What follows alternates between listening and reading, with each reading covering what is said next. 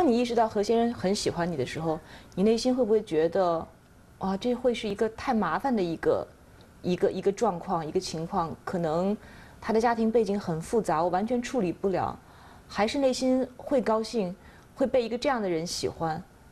当时高兴了，因为我从来没有想到他家庭的事。当时，他喜欢我觉得很奇怪。为什么会觉得很奇怪？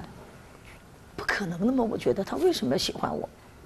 就像我去打第一份工，我们大陆来的人，在这里就有一种被人看不起的感觉。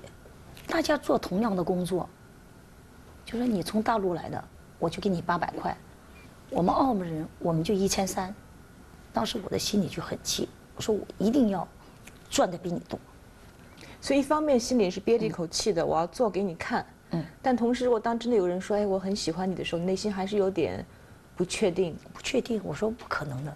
我们从大陆来的，为什么喜欢我？在我心里边，好像何先生应该都是一些大明星啊，一些很有才华的女士啊，他才会喜欢的嘛。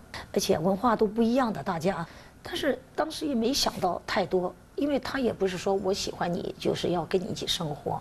因为我认识何先生很多年了，才跟他一起生活。其实我们就是说，哎呀，我很喜欢跳舞，就我希望你能当我的 partner。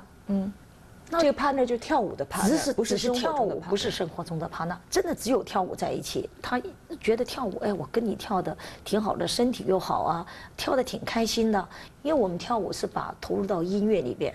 何先生也是跳舞的时候，他也不一定按着拍子来跳，他觉得我喜欢怎么跳，那我就跟着他跳。